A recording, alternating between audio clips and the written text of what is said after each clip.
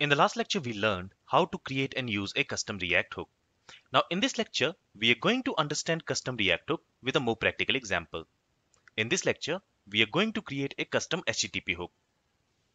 And to create and work with custom HTTP hook, here I have created a very simple React application.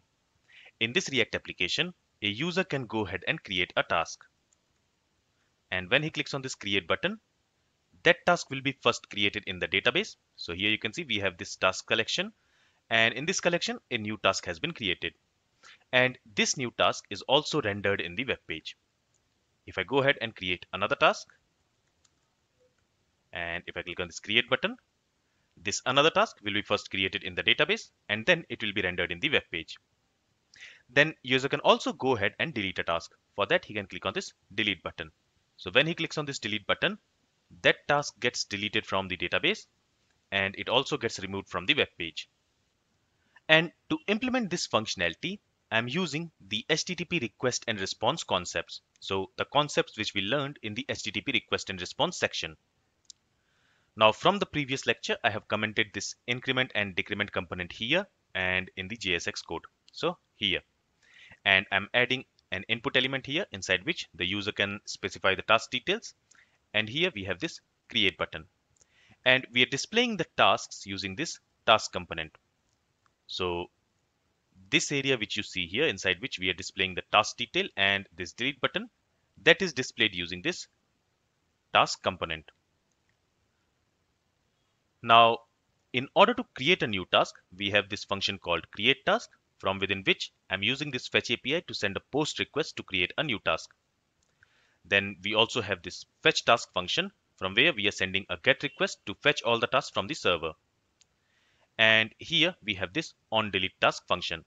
And from within this function, we are sending a delete request to delete a task from the server, from the database. And here, to send these HTTP requests and receive the HTTP response, I'm not using any new concept. I'm using the same concept which we learned in the HTTP request and response section. So basically, I'm using this fetch API to send a request, and this fetch API is going to return us a promise. If that promise is resolved, I'm handling that promise using this then method. But if that promise is rejected, I'm handling that rejected promise using this catch method. And I'm doing the same thing inside this fetch task function. So here also I'm using this then and catch method. And I'm also doing the same thing inside this create task function also. So there also I'm handling the resolved promise using this then method and rejected promise using this catch method. So if you notice, in all these three functions, the logic is almost same. Because in all these three functions, we are sending an HTTP request to the server using this fetch API.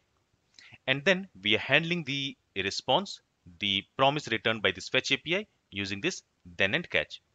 And the logic written in this then and catch is almost same. So if I go to this fetch task, in this then method, we have the same logic. And this catch method is also same.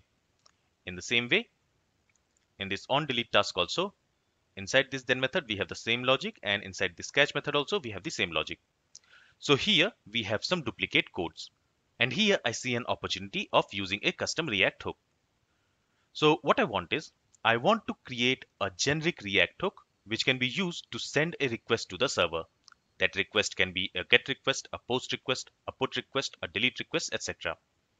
And that React hook should be responsible for handling both the resolved promise and the rejected promise. And this React hook should also be responsible for handing over the data or the error message which has occurred to the component where we want to use that response data or that error message. So inside this utilities folder, I'm going to create a new file. I will call this file use-http. You can name this file anything. And inside this, I'm going to create a function. So for that, we can use this function keyword. And here I want to create a custom React hook. So the name of the function, since we are creating a custom React hook, it must start with use. And I'm going to call this custom React hook, this function, use HTTP. Then let's also go ahead and let's export this use HTTP hook. Then from this app component, I'm going to move this error message state from here to this use HTTP hook. So inside this function, I'm going to create this error message state using this use state. And in order to use this use state, we also need to import it from React library. Now inside this use HTTP hook, I'm going to create a function. For that, let's again use this function keyword, and I'm going to call this function send HTTP request. And this function is responsible for sending an HTTP request to the server. Okay, and then from within this use HTTP React hook, we want to return this error message. So the value stored in this error message and also this function. So from here, I'm going to return an array, and this array is going to have the error message and this function. So this is the function which we want to return from this use HTTP React hook. All right. Now inside this function, we want to write the logic for sending the HTTP request to the server and then handling the response. So for that, I'll go to this app.js component, and from here, I will copy this logic and I will paste it inside this function. Now here, we have some hard-coded value. So we are hard-coding the URL, we are hard-coding the method type. So here, the method type is post, and we are hard-coding the body. But these values might differ. So what I'm going to do is, for this use HTTP, I'm going to specify some parameters. The first parameter is URL, the second parameter will be the method, and the third parameter will be the body. Now if you want, you can also expect some headers for this use HTTP, but since I'm not going to specify any headers, I'll simply omit it. But if you want to set headers while sending the HTTP request, then you can also accept that header as a parameter for this use HTTP React hook. And then to this fetch API, let's pass the URL which we have received as the parameter. For the method, let's specify the method parameter. And for the body, here instead of using this value, let's specify the body. Now we are using this fetch API to send a request to this URL, to this endpoint. And this fetch API is going to return us a promise. If that promise is resolved, this then method will be called. Inside this then method, we are checking if the response is okay or not. If the response is not okay, in that case, we are throwing this error manually, and this error will be handled by this catch method. But if the response is okay, in that case, here we are calling this fetch task function, but we do not have this fetch task function inside this file. So here what we want is, when we have the response, we want to hand over that response to a function in the app component, because it is this app component where we want to use the response data. Okay. So for this use HTTP React hook, I'm also going to expect another parameter. I will call it maybe action, and this action should be assigned with a function.